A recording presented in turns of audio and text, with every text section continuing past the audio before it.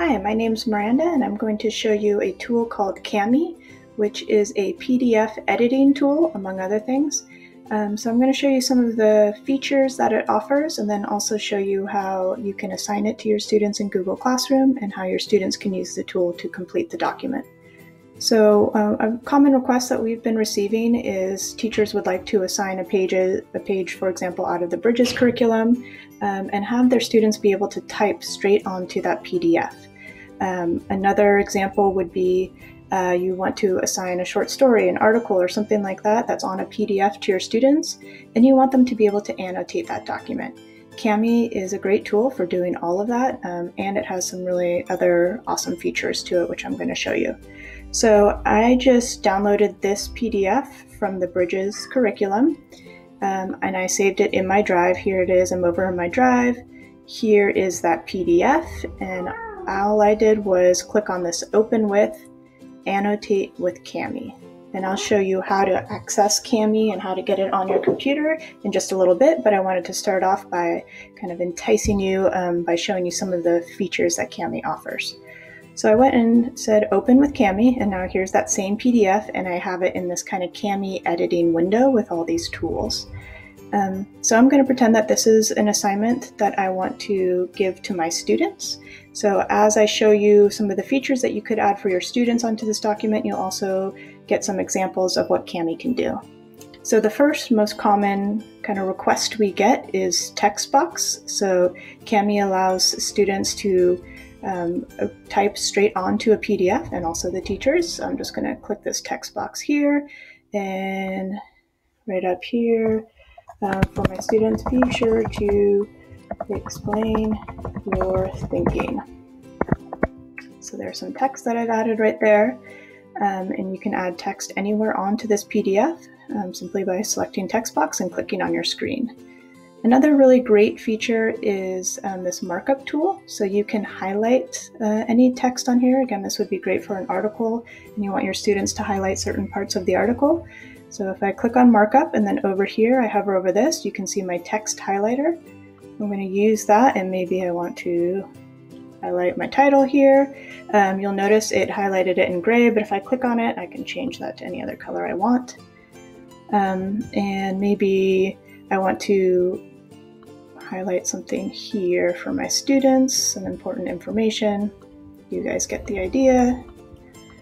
There, now my text is highlighted. Again, all of these tools that I'm showing you, your students have access to exactly the same ones, so they could be doing this on the document as well.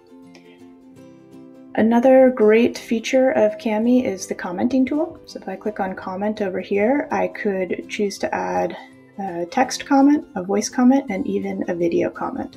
So I'll quickly show you all three of those. Here's the text comment.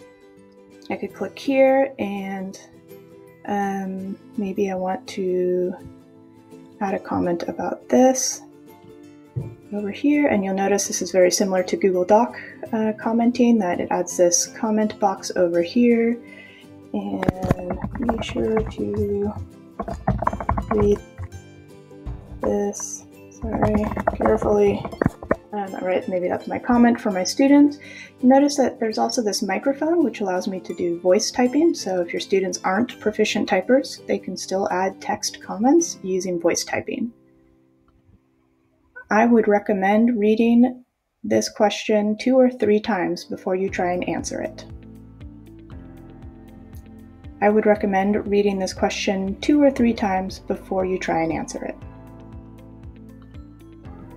And there you go. I just needed to click on that microphone, say what I wanted to put into text, and then click on the microphone to finish. There's also this, a voice comment. So voice comment is different from voice typing over here. Voice typing listens to your voice and puts whatever you say into text. Voice comment will create an audio file of your voice. So I'm going to use this part. Maybe I want to record my voice reading the text. So I'm going to highlight all of this and then read it for my students. The third box has 5 rows of crayons. How many crayons are there? Fill in the blank and write an equation. Be sure to show all of your work. And now I have this nice voice file for my students to play. The third box has 5 rows of crayons. You guys get the idea. Finally, there's the video comment, which I think is great. You could introduce this assignment to your students. You could explain something in more detail, whatever it is. So I'm going to show you that. And something to note is that I have selected the tool, and this is true for voice comment as well. Right when I click on the document, it starts recording. So be ready to record. Hi everybody, this is your activity for the day called More Crayons. I would really like you to take your time and make sure to explain your thinking. You can use the video tool or the voice tool to explain your thinking for each question. Good luck! And there you go, you guys get the idea. Now I have a nice personalized video for my students when they start this activity. Okay. So now that I've given you an overview, I want to show you how you could assign something like this to your students. Before I show you how to assign it in Google Classroom, I do want to show you how to get this tool. Hopefully I've hooked you now and you are interested in putting this tool on your computer. So the tool has been pushed out to all student accounts. And you can see it up here. This is Cammy's logo. It's an extension on my Chrome browser. I believe it's also been pushed out to teacher accounts. However, if you don't see this Cammy extension when you're logged into your Chrome browser, you have to be logged in with your PVUSD account, I can show you how to get that. So I'm going to go over to the apps icon over here. You can also just Google Chrome Web Store. And here's the web store, and open up the web store, and then I'm just going to do a search for Cammy and add it to Chrome. And you must have the extension installed, you and your students, in order to be able to use the tool. The extension is free, and there are some of the features that I've showed you already are free, part of the free version. PVUSD has an upgraded account until June 30th. Some of the other non-free features are available to you now, but only up until June 30th. So now here I'm in the Chrome Web Store. I'm going to type in Cammy. There it is. So I already have it installed, which is why it just gives me this Rate It button. If you don't have it installed, you're going to see right here where this Rate It blue button is, you're going to see Add to Chrome, and you're just going to click on that, and then it'll add it into your Chrome browser up here for you, and then the tool is ready for you to use. Okay, so now I'm going to show you how to push out an assignment in Google Classroom for your students to use the Cammy tool with. So I'm over here in a Google Classroom. Normally you land on the stream. Because this is an assignment, I'm going to go over to my classwork stream or tab, click on Create, and something new that you'll notice after you install that extension from the Chrome Web Store, if it's not already installed, you'll see Assignment and Cammy Assignment now under this Create button. You can actually push out a Cammy assignment or something like what I just showed you how to create using the assignment tool or the Cammy assignment tool. There's just a few little differences, none which will prevent your students from completing the assignment completely. So I'll just kind of point out those differences as we go, but I'm going to select a Cammy assignment. And what this does is open an assignment screen similar to a regular Google Classroom assignment, but this is actually, you can see it looks slightly different. This is kind of Cammy's assignment screen. And this is what I've noticed to be the biggest difference between choosing just a regular Google Classroom assignment or a Cammy assignment from that drop-down menu. So you have the same options up here, which Google Classroom, which students, published or draft, right? This is the same as in Google Classroom. You have the option to just assign it or to save this as a draft. And here I'm going to type More Crayons activity. Hopefully I'll spell it correctly. Okay, I could type some instructions, whatever it is, and you'll see all the regular features here, points, give it a due date, etc. And I can also add a topic here. Another big difference that you'll notice between choosing just a regular assignment or a Kami assignment from that drop-down menu is this option here, Send Kami Instructions to Students. If I check this box, and I'll do it just so you can see what it looks like, it basically adds a view-only file onto the assignment for your students to look at, and in case they need help learning how to use the Kami tool.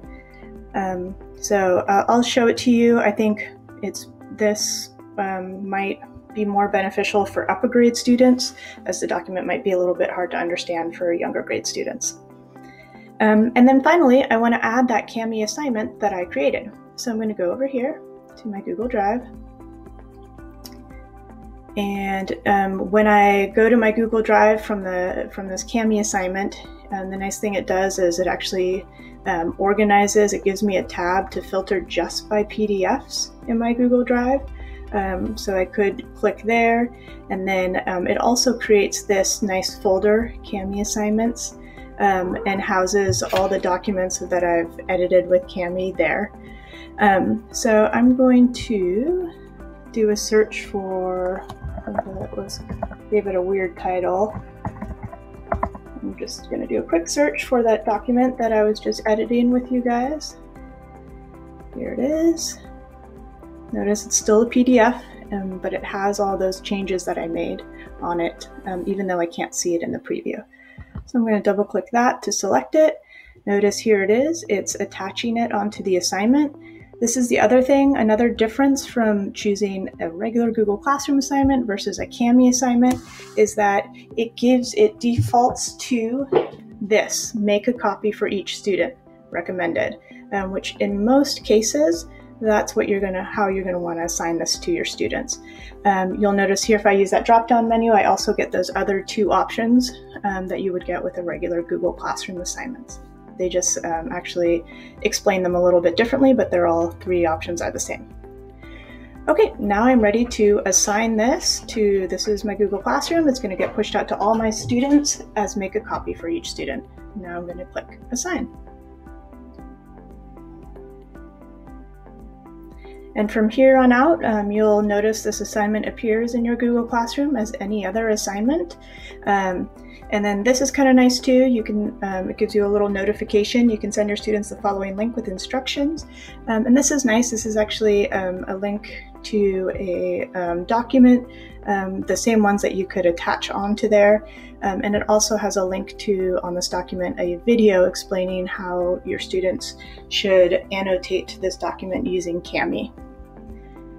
I'm going to go ahead and close this, and now here it is, my More Crayons activity. You can see it appears with the same icon, right, as a regular assignment.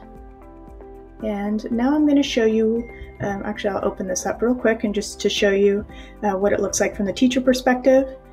Here is that PDF that I want them to write their answers on. Here is that document that has all the instructions that I was referring to that might be better for upper grade students, but it just shows students how to install the Kami extension if they don't have it, and how to open up the document using Kami. Now that I've showed you how to push this assignment out to your students, I'm now going to show you what it looks like from the student perspective. So I'm going to go up here and just switch over to a student account. I am now in a student account in that same Google Classroom. This is the assignment that my teacher pushed out to me. And this is one difference that you'll see. I talked about how there's just kind of subtle nuances between choosing as a teacher whether you assign something as an assignment or a Kami assignment. This is one of those differences, is that if I choose a Kami assignment, it'll say that the teacher posted a new assignment via Kami. So that's kind of just a little flag to your students that they're going to need to use Kami to annotate the PDF. Again, if you chose a regular Google Classroom assignment and attached to that PDF that I annotated already and pushed it out to my students as a regular Google Classroom assignment, they will still be able to complete the assignment with Kami. There are just some subtle differences between choosing a regular Google Classroom assignment and the Kami assignment, such as this. So I can also go over to my classwork tab here and see there it is, the More Crayons activity. I'm going to open it up. And I see two items here. This is the item that I'm supposed to annotate. That's that PDF. Notice here are those instructions. I'm just going to go ahead and open that so you can see what the instructions look like. Again, that got attached onto my assignment because I checked that box when I chose to create a Kami assignment. It gives me the options. Do you want to attach instructions? And I checked the box yes. This is what the instructions look like. So, and it goes through how the students would add this extension into their Chrome browser. Again, it's been pushed out to all PVUSD students, so they will already have it there. So these instructions, again, might be a little bit confusing, but it does go over down here how they are going to turn it in using Kami, and it also attaches this little video of how they use it with Google Classroom. Kami has made their own video for parents and students, so that's kind of a nice link on there. So. But now I'm going to go ahead and view the assignment and get started on it. Again, here are those instructions. I put it over to the side here. This is the actual, right? It's nice, it organizes it by your work. This is the work that I want to do. So I'm going to open that. And this is kind of the big important thing that your students need to know is that when they get to this screen, they might start clicking on it and say, I can't do anything with it.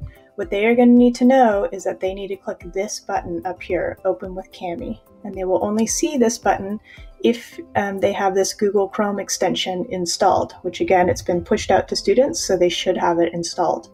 But if they say, I can't do it, I don't see this Open with Kami button, then you're going to have to instruct them to go to the web store, just like I showed earlier, and add Kami as an extension. Okay, you'll see these little, my highlighting, and then you'll see these kind of little comment bubbles. This is where I've added other video comments, etc. onto the document. In the preview screen, they just appear like these little bubbles. So now, as the student, I'm going to go ahead and open with Kami so I can start working on the assignment. And you'll see it takes you exactly into that same screen, the same options that you have as a teacher. Here it is, and it's going to take a second. But now it's loaded, right, my video, it's loaded my voice comments, right, all of these items for the student. And now, as the student, I could choose to play my teacher's video. Hi, everybody. This, right, read all the comments, listen to the third voice comment, etc. And your students also have the ability to add all of those same features, right? So I could, as the student, come here, right, I could say 24 crayons, just type straight onto this PDF. I could choose maybe here, I want to just add a video of myself explaining, of my voice explaining how I solved this, right? So let's say here, I say this is 36, and now I want to explain why I thought that was 36. Again, I could go over here to comment, add a voice comment, and add that file straight onto this document for my teacher to listen to.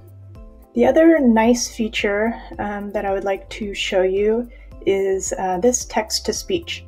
So if you are assigning, for example, an article, a short story or something like that that's on a PDF, or even in a math document where you want, where the students may want the text read to them, that's this text-to-speech option, which would be a great one to show your students.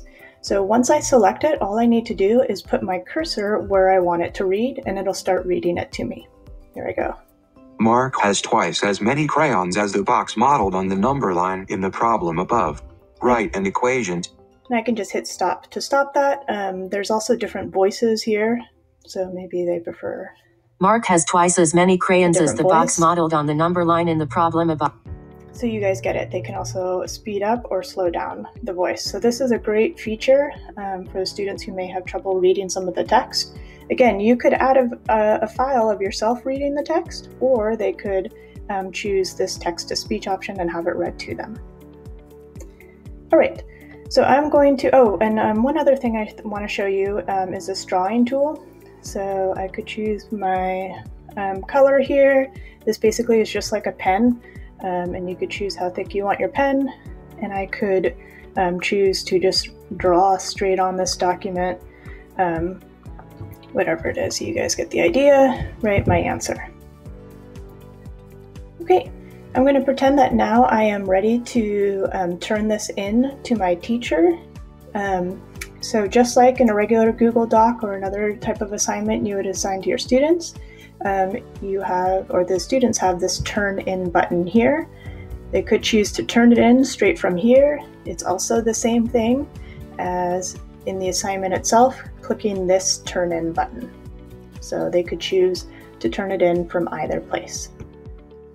As a student, I'm going to turn it in. You'll notice it gives me this option again. Are you sure you want to turn it in? I'm going to say yes, turn in.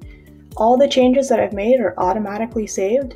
You can see right now it's just updating to Google Drive. It's now turning it in, and I am done. I've turned it in to my teacher. And notice again, you also have their students also have this unsubmit button. If they wanted to take it back for some reason, add some more onto it, they could do that clicking the unsubmit button. So here I am back over in the teacher view of this Kami assignment. I can see that one of my students has turned it in. All of this functionality works the same as a regular Google Classroom assignment had you assigned to Google Slides, Google Doc, etc. So I can see one has turned it in. Again, here was the assignment that I wanted them to annotate. These were those instructions I attached. I'm going to go ahead and say View Assignment. I will see a preview of the document for each student, just like I would any other assignment. I could also click into these and see my students working on it with Kami in real time, just as I would any other assignment. But I'm going to go ahead and open up this Test 2 student one. Just click on it to open it. I've already loaded it over here in this tab. So you're going to click on it to open it, and now I can see my student work. One thing to note about this is I am in this kind of PDF preview of it, so I can see the items that were written or typed straight onto here. If this is enough for me to grade it, etc., I could go ahead and just add my grade over here like I would anything else. But if I asked my students to add a video or a voice comment, anything along those lines, in order to be able to view those, I'm going to have to actually open it with Kami. So I can see here, right, these were all, I can see when things were added, etc. And maybe I want to now view those things that my student has added. So I need to go to Open With and then Annotate with Kami. So I'm going to go ahead and do that.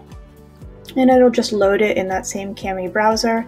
And then I'll be able to play my students' voice comments or videos, etc., things like that they've added onto there.